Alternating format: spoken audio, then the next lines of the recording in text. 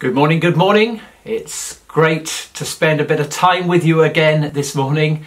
It's Faversham Baptist Church's online worship for Sunday the 29th of November. It's Advent Sunday, the first Sunday in Advent. You can tell, can't you? We've got a candle to hand. It's one of those times when even as Baptists we don't mind messing about a bit with candles. I think they're all right anytime. I love a good candle. Although we're not together, we will be lighting this candle as the first candle of Advent. Maybe in the future we will be able to light them together, but for today let's light this one. Maybe you want to light your own candle, I don't know, and remember Jesus, the light of the world, coming into our world. Advent Sunday, of course, looks forward not only to Christmas and the coming of Jesus. We celebrate his historical birth, but the second coming, the coming again of the Lord Jesus. We've been thinking a bit about that in the last few weeks, haven't we? Dennis will be joining me a bit later on to lead us in prayer. We'll be looking at both Mark and Isaiah, and we will be hearing from God's word. And we're going to worship him together. That's where we begin. And I'm really delighted that so many of you are joining in with the music that we use to worship God with on Sunday mornings. You'll know that we are producing these ourselves, and joining me this morning, Chris and Kate, some of the stalwarts, Abby and Julia, but also Claire and Leslie you will hear this morning. At one point you'll hear some of them along with the sampled sounds of the BBC Symphony Orchestra, no less. So I'm really grateful to those who are participating in this kind of way. I read this morning. I thought it was interesting. You are invited to a time that is coming. The description is as follows. There will be no more death, no more mourning, no more crying, no more pain. For the new normal has passed away. Time? Well, to be announced. Join the meeting. You are in the Advent waiting room. Please wait to be connected. The Lord of hosts knows you are waiting. Let's anticipate all that is to come. Praise is rising, hearts turning to our God in worship. Restore us, O God. Make your face shine upon us, that we may be saved. Hosanna, Hosanna.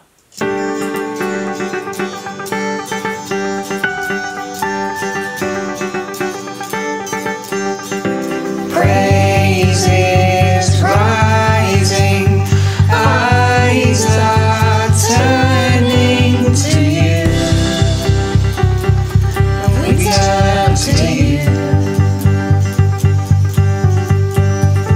Hope is stirring, hearts are yearning for you.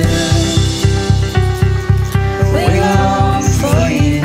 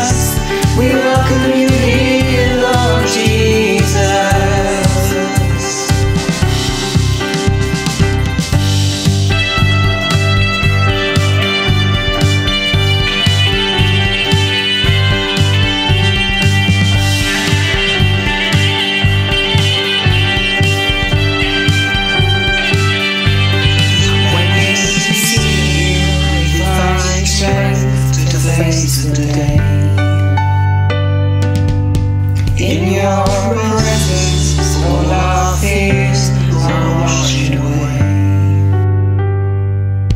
'Cause when we see you, we find strength to face the day.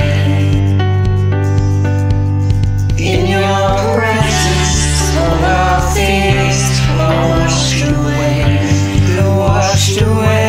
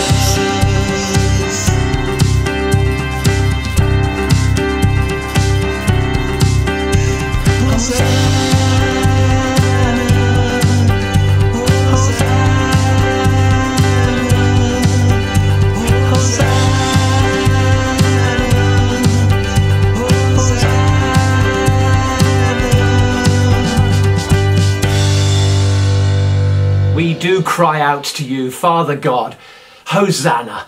You are the God who saves us, and you are worthy of all the praise and the honour that we can bring to you this morning, and indeed any morning.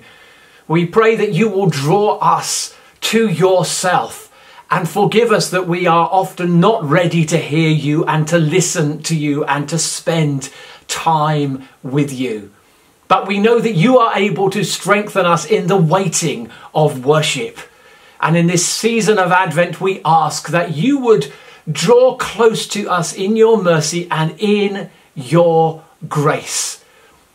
We thank you that when we fall silent, when we are able to quieten the thoughts of our minds and the restlessness of our hearts, then you come to us through the Lord Jesus by your Holy Spirit in such amazing ways. And we ask, Father, that we would experience that this morning in our worship. We thank you that you are the Lord, the God who made us, the one who shapes us and who loves us. We thank you that you are God of the light, but also God of the darkness. You are God of the day and God of the night. We know that all things are in your hands. And so we come to you and ask that we would be still before you and recognize this glorious truth that Jesus has come, is come, and will come again. Hear our prayer and our praise, we ask, in the name of our Lord Jesus. Amen. As we continue to worship and as we listen and maybe sing along at home, let's be thankful that we can concentrate on the words of some of the songs and the hymns of the Christian church. We've not been able to sing together in the same place for 8 months or so, and I know that hurts. A lot of us love being able to express worship to God, singing together and offering our lives to him in that way. But we're going to hear a song now sung by folks from our church. Join in if you know. It's an old hymn based on the liturgy of St. James to the tune Picardy, arranged by Ralph Vaughan Williams. There you go. You'd never know that part of my degree was English church music and the history of, would you? But there you go. It comes out now and again. I love singing. I've had the privilege of singing in so many wonderful places, so many cathedrals around the country, in choirs and so on. And this is just a beautiful piece, but it helps us to concentrate on the words. Let's look at these beautiful words. Let all mortal flesh keep silence before God. Let's stand before him and recognize the awesome thing that has happened, that Jesus has come in bodily form into the world. And let us marvel. Let us be struck with awe. Let us wonder at the glory of our God and the beauty of the Lord Jesus. Let all mortal flesh keep silence.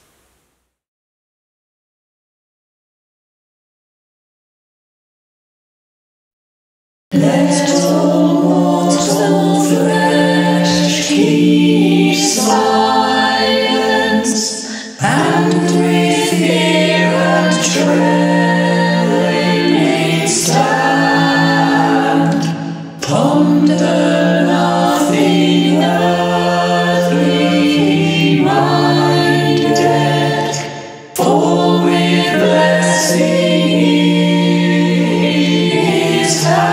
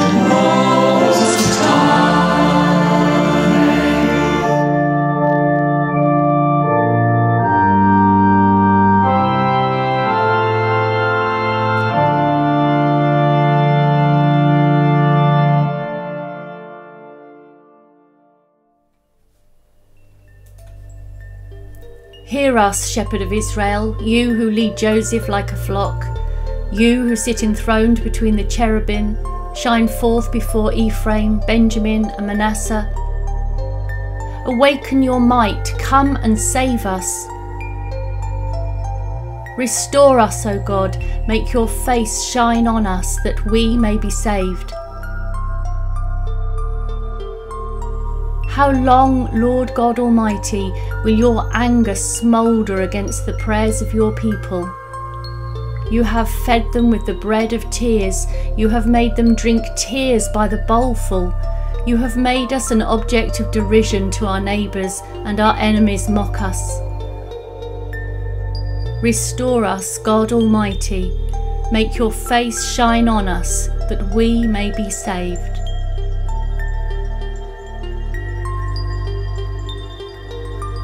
Let your hand rest on the man at your right hand, the Son of Man you have raised up for yourself.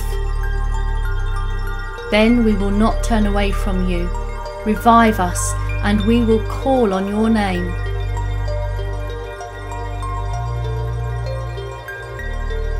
Restore us, Lord God Almighty. Make your face shine on us, that we may be saved.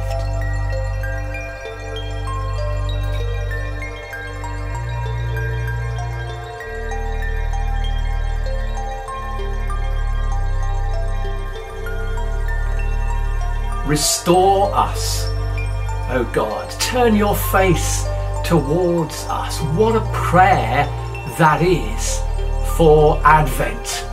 For we look to God to be saved and revive us. We've just been hearing that, haven't we, from Psalm 80. Revive us, that we might call upon the name of the Lord. Advent is a time for us to examine ourselves, to be prepared. Over the past few weeks, we've been hearing how we should live in the light of the return of Jesus. We should expect that, anticipate it, and be working in this world for God's kingdom to come. And that has to happen in us first. That's why we pray for revival. We're going to light this Advent candle. If you've got one that you want to light yourself, please do that now. As a sign, not just that Jesus is the light of the world, but that he is our light. That we seek him, that we are his people, and we want to live lives that reflect that in every way. Let's hear again words from Jesus reminding us how near his return is. Jesus said, "But about that day or hour no one knows, not even the angels in heaven, nor the Son, but only the Father. Be on guard, be alert. You do not know when that time will come. It's like a man going away. He leaves his house and puts his servants in charge, each with their assigned task, and tells the one at the door to keep watch. Therefore, keep watch, because you do not know when the owner of the house will come back, whether in the evening or at midnight, or when the cock crows, or at dawn. If he comes suddenly, do not let him find you sleeping. What I say to you, I say to everyone, watch."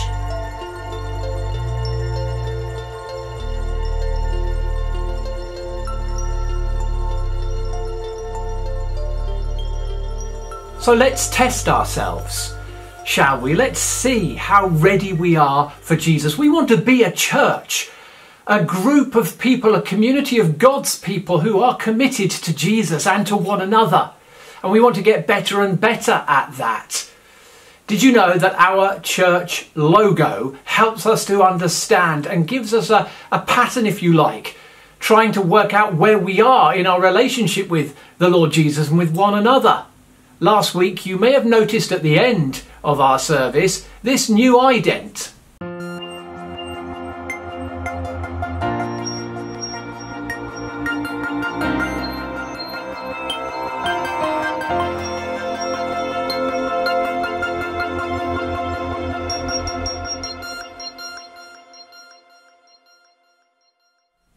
Well, there's more to it than that.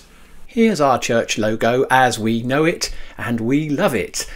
And it's made up of a number of different parts. Let me explain.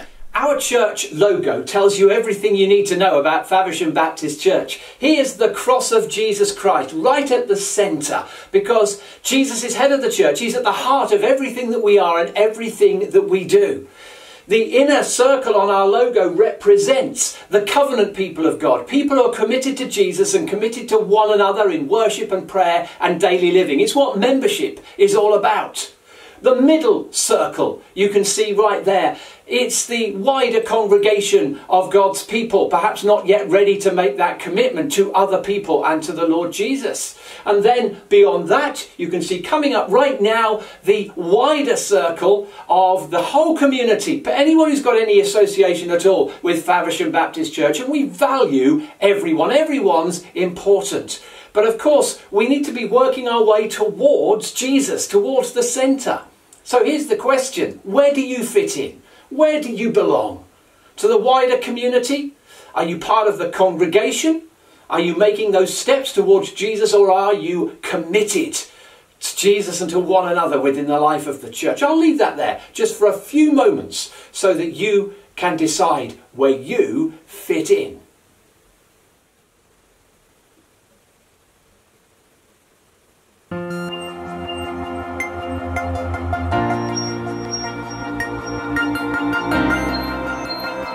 Oops.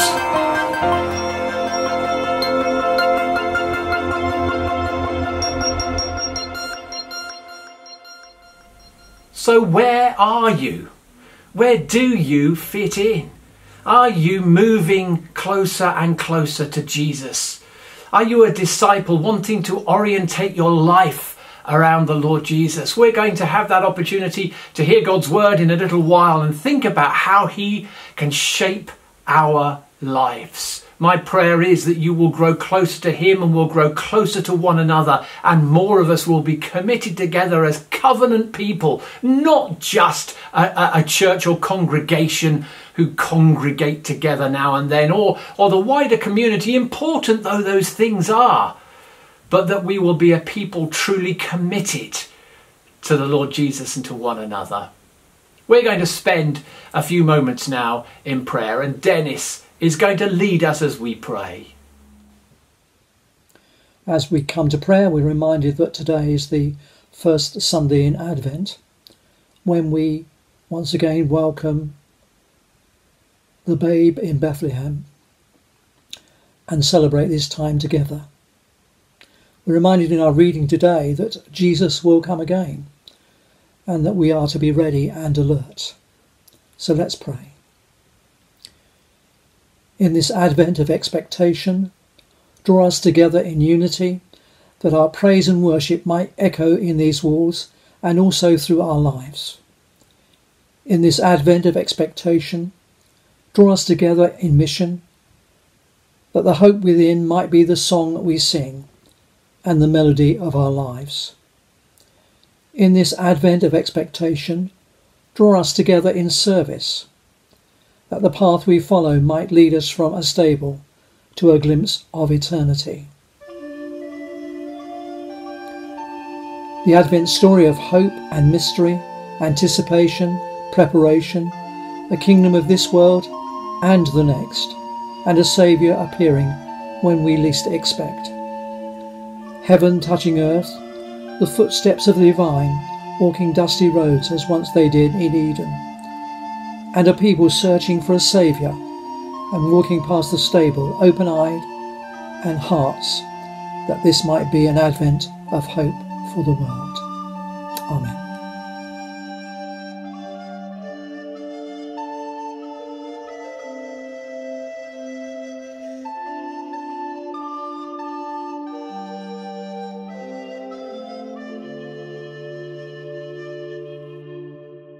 As we continue in prayer, coincidentally today marks the International Day of Solidarity with the Palestinian people, a country that's familiar to us through the Bible, particularly towns in the West Bank, Bethlehem for instance, a country that's divided, a country that has seen conflict over the years, a country where the land given to the Palestinians has been increasingly become less and less, with Israelis settling on land occupied by the Palestinians.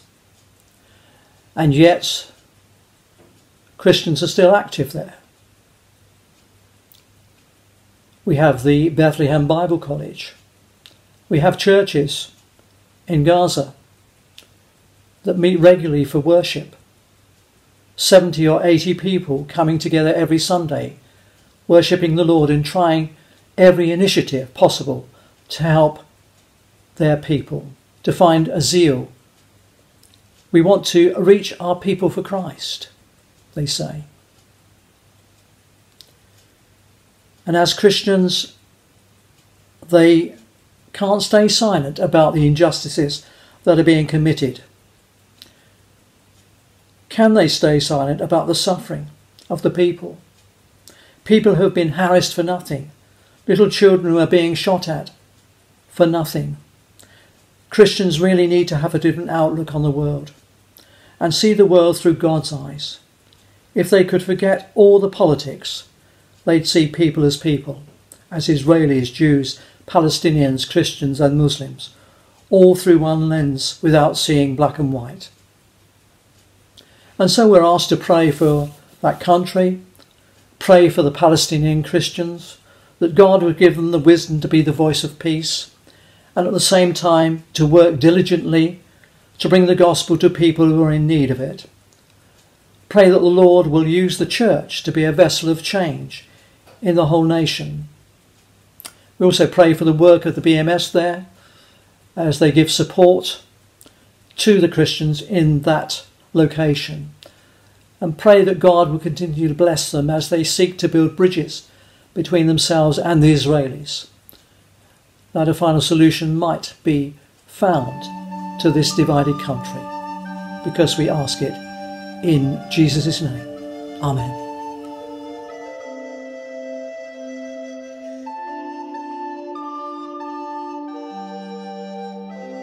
And finally, as we come to prayer, let's pray for the ongoing pandemic, the coronavirus, particularly in the run-up to Christmas, and with the news of the increasing the number of cases in our area, that God would protect us and keep us safe.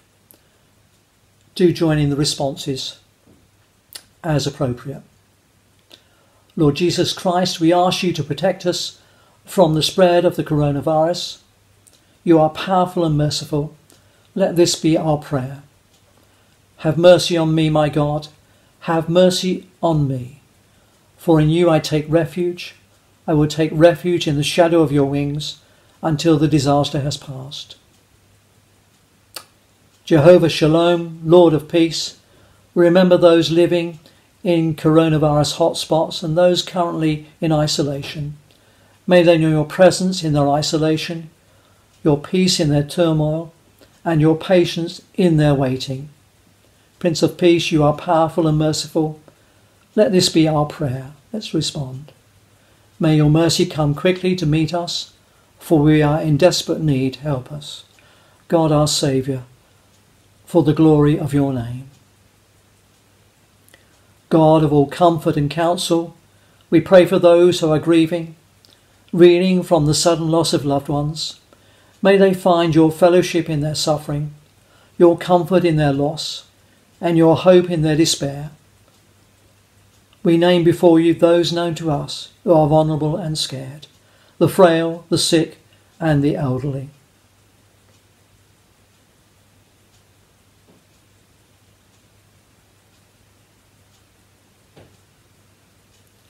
God of all comfort, you are powerful and merciful. May this be our prayer. He has delivered us from such a deadly peril, and he will deliver us again. On him we have set our hope, that he will continue to deliver us. Jehovah Rapha, God who heals, we pray for all medical professionals dealing today with the intense pressure of this crisis. Grant them resilience in weariness, discernment in diagnosis, compassion upon compassion as they care. We thank you for the army of researchers working steadily and quickly towards a cure. Give them clarity, serendipity, and unexpected breakthrough today. Would you rise above this present darkness as the Sun of Righteousness with healing in your rays? May this be our prayer. Let's respond. Sovereign Lord, you have made the heavens and the earth by your great power and outstretched arm. Nothing is too hard for you. God of all wisdom, we pray for our leaders, the World Health Organization, national governments, and local leaders too, heads of schools, hospitals and other institutions.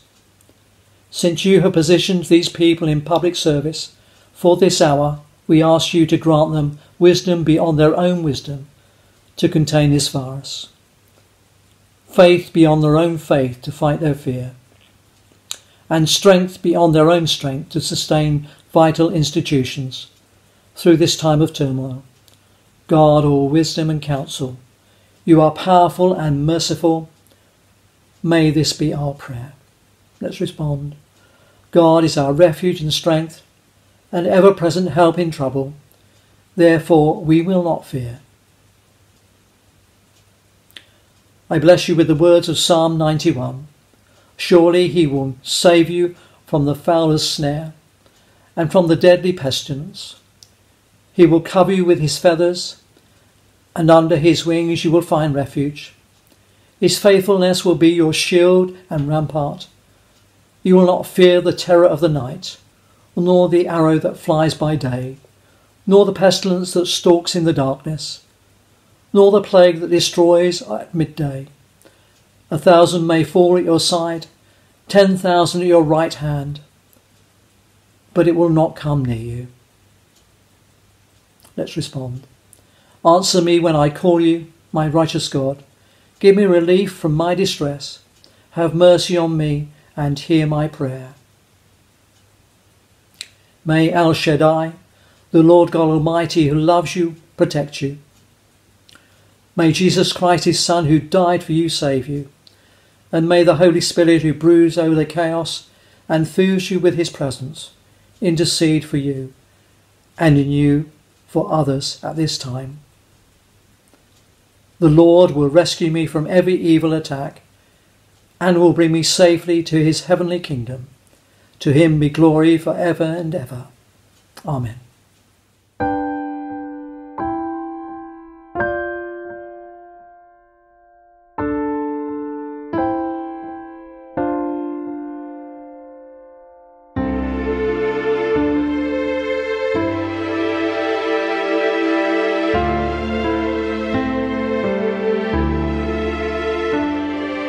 Like a candle flame, flickering small in our darkness, uncreated light shines through infant eyes. God is with us, hallelujah. God is with us, hallelujah.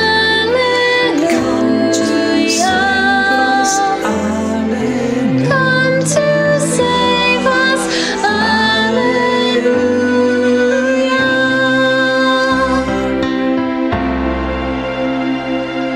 Stars and angels sing, yet the earth sleeps in shadows. Can this tiny spark set the world on fire? God is with us, hallelujah. God is with us, hallelujah. Come to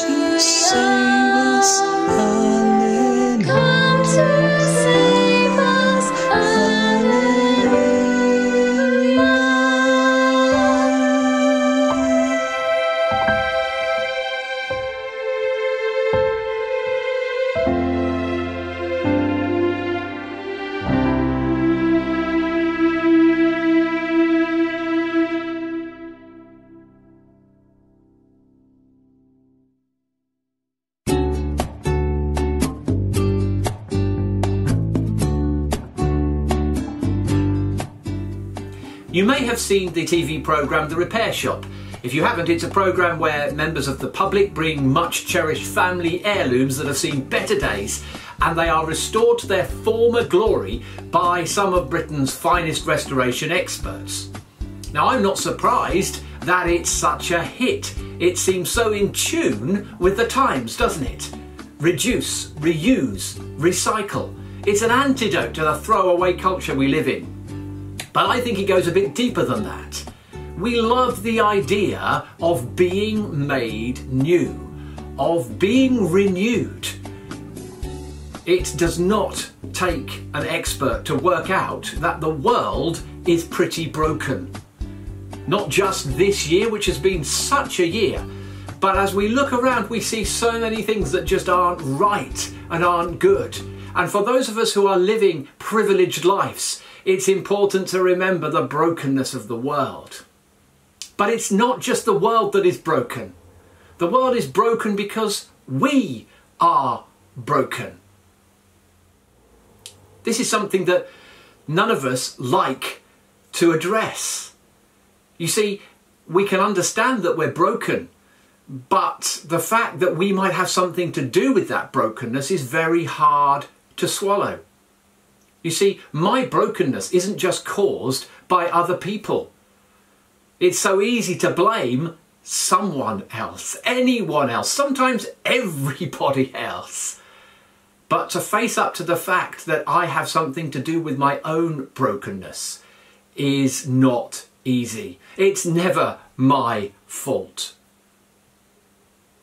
Probably seen the ad for Tesco this Christmas with people worried about the fact that they might be on the naughty list. And Tesco says, don't worry, this year there is no naughty list. Well, I have to remind myself that there is a naughty list and I am on it, because I am the architect of my own downfall. I contribute to the problems of the world because there is something in me which is all around us, and that is what the Bible calls sin. And this idea is one of the things that Isaiah picks up in chapter 64. We'd love to be free from sin, but Isaiah points out that it is a continual struggle. Oh, that you would rend the heavens and come down, that the mountains would tremble before you.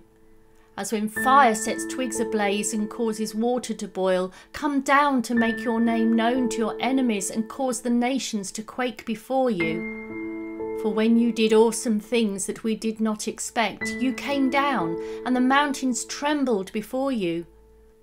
You come to the help of those who gladly do right, who remember your ways. But when we continued to sin against them, you were angry. How then can we be saved? All of us have become like one who is unclean, and all our righteous acts are like filthy rags. We all shrivel up like a leaf, and like the wind our sins sweep us away. No one calls on your name or strives to lay hold of you, for you have hidden your face from us and have given us over to our sins. Sin creates problems in our lives and in our relationships. And Isaiah shows us this is basically because sin puts a barrier between us and God. Because of sin, we don't want to pray. And then God cannot hear us, though he loves to do so. And the barrier is widened and certain if we continue to act in rebellion against God. Isaiah sums up this dilemma in just a few words. Shall we be saved? He asks. In effect, it's a question that has some real depth to it. If we are sinful to the core and continually go our way and not God's way, well, what hope actually is there? If God can't hear us because of our sin and because of his holiness, what hope is there? How can we be saved? But there is good news. Really good news. Isaiah 64 is a little bit like God's repair shop. God is the master at taking our broken world and restoring it, at taking broken lives and renewing them, reshaping them, recreating them. And the question is, do you want a life that is in the hands of the master craftsman? A life that is shaped by the God who created you and loves you and can remake you? Earlier on, we heard in Psalm 80 that cry, "Restore us, O God Almighty. Make your face shine on us that we may be saved." So here is the good news. And it comes in 3 parts. God wants to work for you. God wants to work on you. And God wants to work with you. Since ancient times, no one has heard, no ear has perceived, no eye has seen any God besides you, who acts on behalf of those who wait for him. In the last few weeks, we've been concentrating quite a bit on what we do in response to what God has done for us. And the fact that if Jesus is returning, then we mustn't be lazy. We need to be alert and awake. Jesus is coming back. Look busy and all that. And yes, of course, we want to serve him as a response to the love that he has. We want to be good sheep, as we were seeing last week. But it's a mistake to think it's about us and what we do. It's not about our work at all. In a recent survey, one of the verses that people could recall off the top of their heads, the most popular ones, was, "God helps those who help themselves." There's just one problem with that. It isn't a verse from the Bible. In fact, it is not a biblical concept at all. Acts 17 verse 35 says, "God is not served by human hands as though he needed anything, since he himself gives to all humanity life and breath and everything." You see, you don't serve him. He wants to serve you. This is an amazing concept that Isaiah gives us in chapter 64. 2 Chronicles chapter 16 verse 9. "The eyes of the Lord range throughout the earth." What is he looking for? To strengthen those whose hearts are fully committed to him. People who are turned to him, people who are looking to him. One of the versions says his eyes run to and fro. He's looking for someone to work for. He's so strong, he's so self-sufficient, he's overflowing with energy. He's saying, where is somebody I can show myself to, someone I can work for? Psalm 50 verse 15 says this, "Call upon me in the day of trouble, I will deliver you, and you shall glorify me." You're the one who has needs. God doesn't call on you when he needs help. You call on him when you need help. He shows up. He does wonders. Then you spend the rest of your life eternally glorifying him. That's the deal. He works for you. You glorify him. You get the joy. You get the help. He gets the credit. He gets the glory. That is the deal. God never hangs out a help wanted apply within sign, saying, I can't run my shop if you don't show up. The gospel is no help wanted, help is available. And it's even more than that. God's running out of the shop and chasing me down the street. He's saying, I've got help for you. Don't you want it? I want to help you. Stop. Don't run away from me. God is a God who works for us. He wants to work for us. Let me ask you a few questions. Did we work to be created so that we could see? I was looking at my cereal this morning. I was eating my cereal, looking down to the bowl, thinking, I can see. Thank you. Lord, thank you that I can see. Did I do that? Did I make myself see? Did you do it? You didn't do it. Did you make your ears so that you can hear the sweetest sounds and music and speech? Do you make your tongue to taste the sweetness and your mouth to smell the bacon and the toast? You didn't. Did we supply the earth with water for drinking? Did we make the sun or station it at a perfect distance from the earth so that we could swing in perfect rotations, that there would be day and that there would be night with temperatures that are at least manageable for all the growth of the trees and everything else? No, you didn't do that. Did you surround the earth with air to carry the clouds and the birds and the oxygen for your lungs. You didn't do that either. Do we paint the sunrise or the sunsets that come up every day? No, they don't just come up every day, they come up every minute somewhere in the world. There's always a sunrise, always a sunset happening somewhere in the world, and God is doing every single one of them, not you. You don't have anything to do with that beauty at all, and it meets your needs profoundly morning and evening if you have eyes to see it. When we come to die, will all our labour and work help us? Will we make it possible for God to equip us for our sins and take away our fear and our pain and our guilt and give us new resurrection bodies someday forever and ever? No, no, no, it won't. In other words, all the things that we need the most and love the best, we did not do. We did not make. Our work is not the key. His work is the key. And I want to leave this ringing in your ears. As Isaiah says in chapter 64, God works for those who wait for him. But God does not just work for you. God works on you, or at least he wants to work on you. Yet you, Lord, are our Father. We are the clay, you are the potter. We are all the work of your hand. Do not be angry beyond measure, Lord. Do not remember our sins forever. Oh, look upon us, we pray, for we are all your people.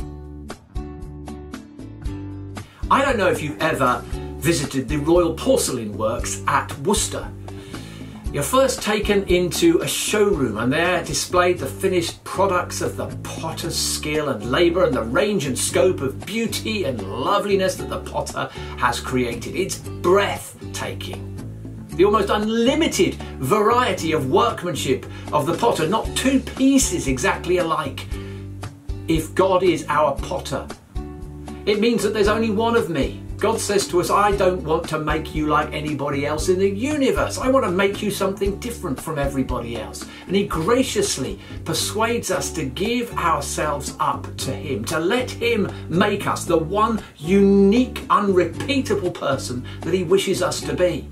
He wants to work on us like a potter works on his clay. There's something that God wants to do with you and to make of you, of each one of us, that will reveal his glory in a way that nobody else does.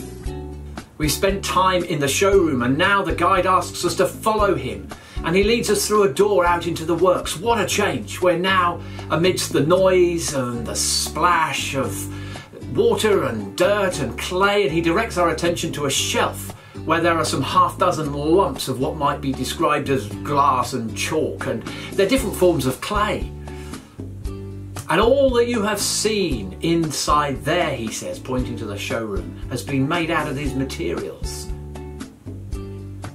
What has made the difference to this shapeless lump of clay? Now this beautiful vessel. It's the potter. That's what the potter is for. We are the clay, says Isaiah. The thing of possibility only, formless. But the Lord God himself is the potter. He can take the clay, and by his skill and his grace, he'll make it into a thing of joy and beauty forevermore. Our guide is leading us on. The next thing we see is the importance of fire to the potter's art. We cannot count how many times the porcelain has to be put into the fire before it's finished. But here's a remarkable thing. It was never put into the fire unshielded. It was always enclosed in a strong outer vessel, closely sealed, so that the fire did its work, and yet no hurt came to the porcelain. Into the fire of trial and suffering, God, our potter, puts us all, but he never puts us in unshielded. Lastly, we are taken into another room, and there the artists are all busy working with a black fluid which they're putting on to this beautiful pure white porcelain. And we say to our guide, what are they doing? Apparently they're disfiguring the porcelain. They're putting on the gilt. When the porcelain goes into the fire, the black that we see upon it now will be transformed into guilt. There are times when we feel disfigured, when it seems that God has abandoned us. What is he doing to us? It hurts so much. Can we bear the fire? What is he doing? He's putting on the guilt. So God wants to work for you, and he wants to work on you. But he won't do either of those things unless you're surrendered to him, until you recognise that you're desperate for him, until you recognise the brokenness in you is part of your sinful nature and you turn to him. You see, God wants to work with you, not against you. He wants to work with you. And how do we do that? Well, Advent is one period where we get to the heart of what is important. We wait on God for his purposes and his plans. We serve him. That's what a waiter does. He's there to serve, knowing that God will work for us and will work on us. Most of us would rather do anything other than wait. Some of us would rather do the wrong thing than wait. Waiting is the hardest thing to do, the hardest part of the Christian life. Thousands act who cannot wait. Yet we all spend a great chunk of our life waiting for things to happen. And it's maddening, isn't it? For every green light, it seems like there are 5 amber lights and a dozen red ones. We all have to wait whether we like it or not. If you want to do a fascinating Bible study, then find a concordance. That's one of those books that lists all the words in the Bible and tells you where you can find them. You can do it online these days. But if you search for the idea of waiting or for the word wait, you'll find over and over and over and over and over again God's people are called upon to wait, be strong and take heart and wait for the Lord. Why? Why all this waiting? So that we can be all that God wants us to be, so that he can deal with our brokenness and our sin. This work of repair does not come quickly. It takes time and effort and care, and God is willing to do that for us.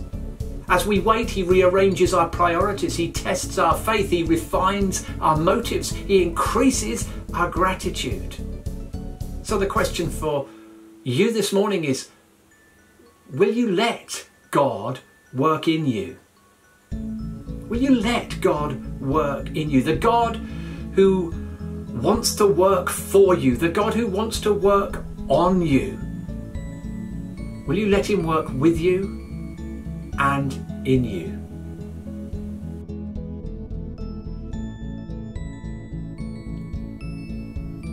Lord, we're done with fighting, we're done with resisting, we're done with doing it all ourselves and going our own way. We are sorry that we resist you, and we ask now that you would accept us into your life. Lord Jesus, forgive us, we pray. We want you to work with us, to work for us, to work on us, and yes, to work in us, to your glory, that we may know and all the world may know that Jesus Christ is Lord and Saviour. He is my Lord and Saviour. We pray in his name. Amen.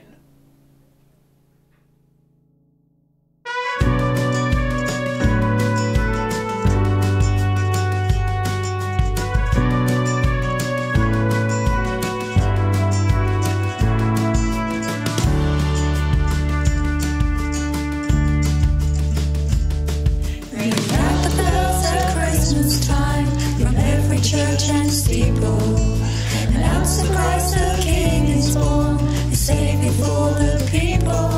Let our hearts be filled with wonder as we marvel at the plan that has placed the world's salvation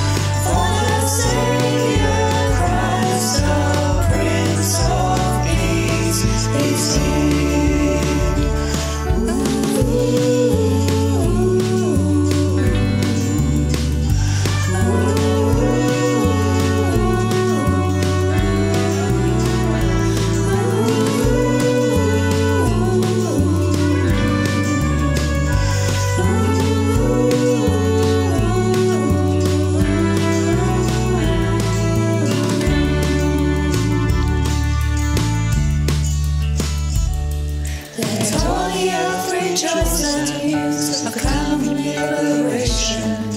For God in Christ reveals the dawn of peace and restoration. Let every heart receive Him, and let all creation sing. Give praise and adoration to the newborn baby King. Let the bells ring loud and clear, for the Savior Christ, our Prince of Peace, is here. Let the bells ring loud and clear, for the Savior Christ, our Prince of Peace, is here.